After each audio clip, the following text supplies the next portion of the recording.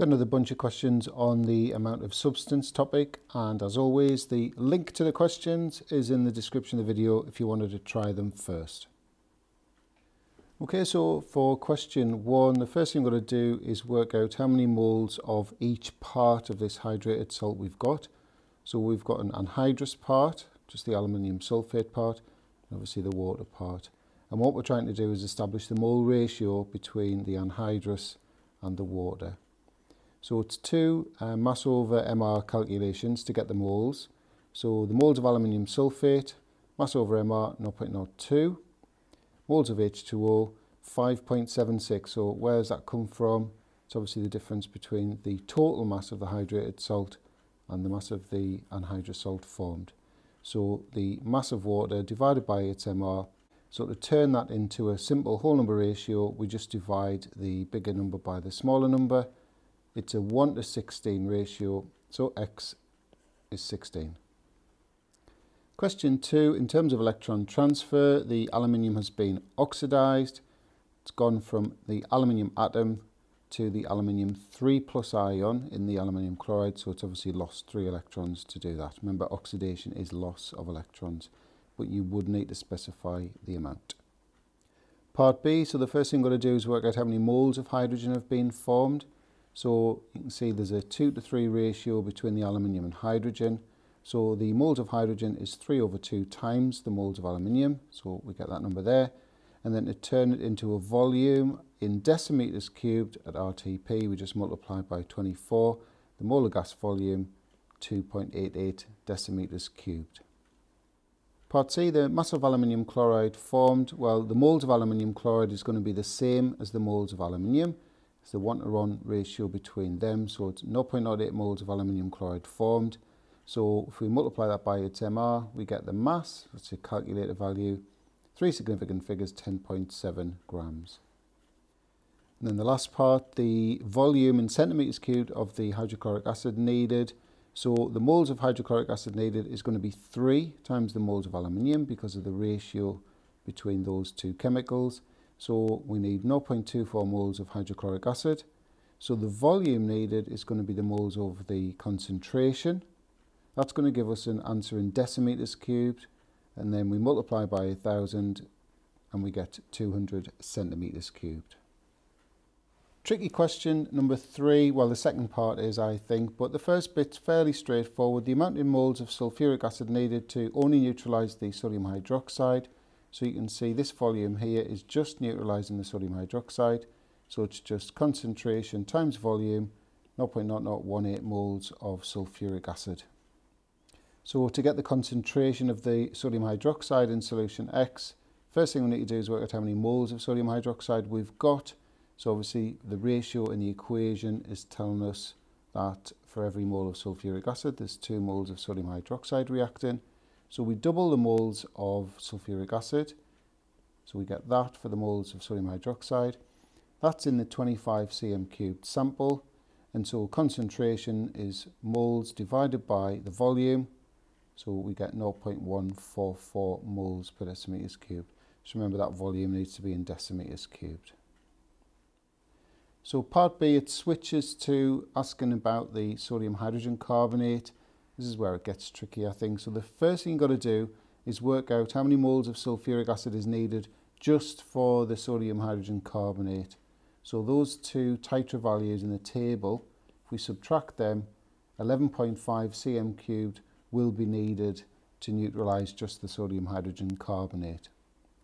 So from that we can work out how many moles of sulfuric acid are in that 11.5 cm cubed portion. Concentration times volume, so we get that.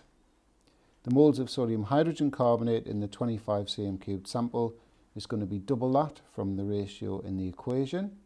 So we get that. And then the moles of sodium hydrogen carbonate in the 200 cm cubed solution is going to be 8 times the moles in 25 because 200 is 8 times bigger.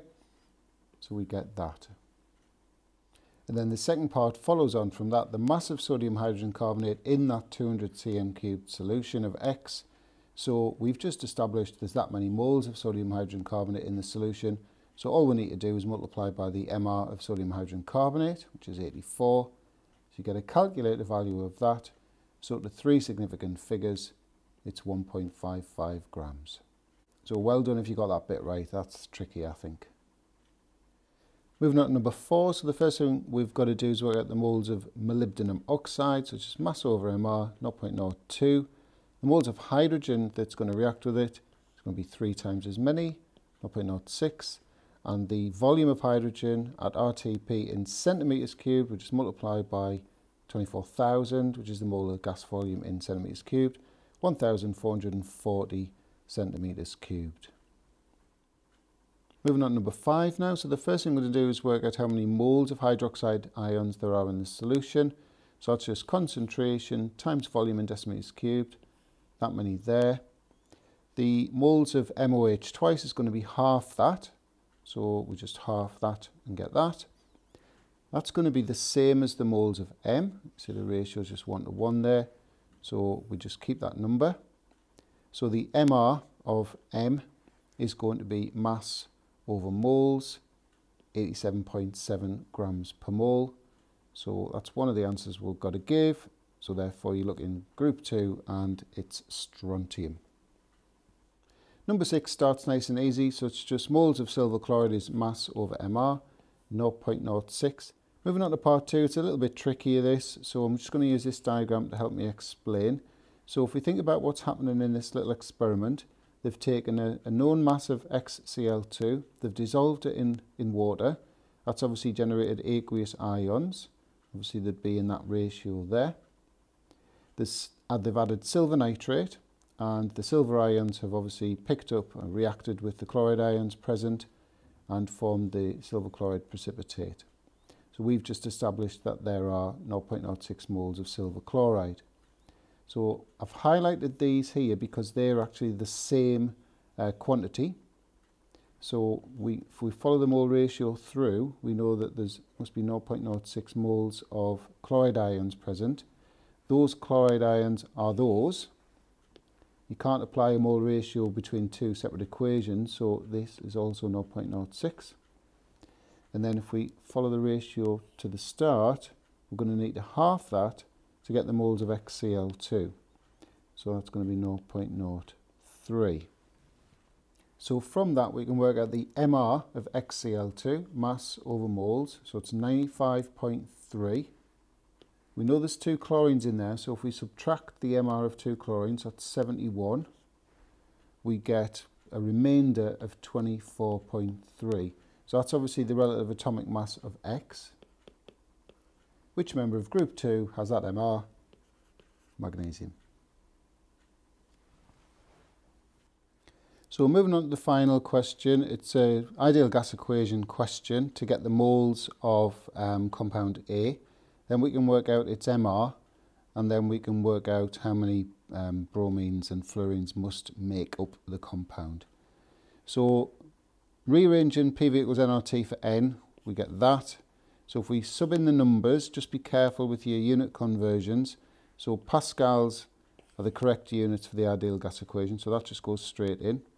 Centimetres cubed, we can't use them, we've got to turn them into cubic metres. So all I do is just put 10 to the minus 6 after it. So 76 times 10 to the minus 6 is that in metres cubed. 8.314 is the gas constant.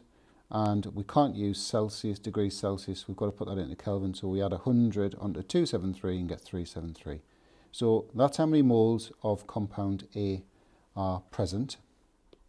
So when we do mass over moles for A, we get an MR of 174.6 grams per mole. So working out the molecular formula of A, it's a bit of trial and error. So the way I started was I assumed that if there were 2 bromines in the compound, so Br2F, what would be the MR of that? Well, it's 159 for your 2 bromines plus 19 for your fluorine.